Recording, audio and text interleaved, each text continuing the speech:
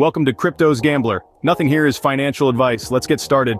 Have you heard about the recent developments in the Shiba Inu ecosystem? Let's delve into the details. A whale has recently made a splash by depositing over 101 billion Shiba Inu tokens to Coinbase, suffering a hefty loss of $560,000. But it's not all doom and gloom. A renowned analyst predicts a potential rise in Shiba Inu's value by a whopping 294%. Now that's a figure to keep an eye on. In other news, the Shiba Inu community is buzzing with the introduction of a SHIB to Japanese yen trading pair on Binance Japan.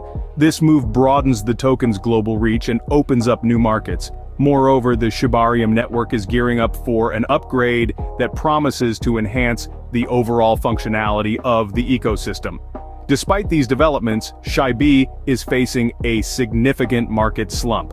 But remember, in the world of cryptocurrencies, it's always a roller coaster ride. So fasten your seatbelts and stay tuned for more updates on the Shiba Inu ecosystem.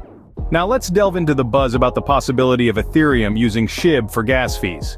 Recently, the Shiba Inu team spoke on this intriguing prospect. On the surface, it sounds like a game changer, doesn't it? However, it's not as simple as it seems. The team candidly discussed the technical hurdles that make this concept somewhat impractical. It's akin to fitting a square peg in a round hole. The architectures of SHIB and Ethereum are fundamentally different, and this disparity creates a significant roadblock.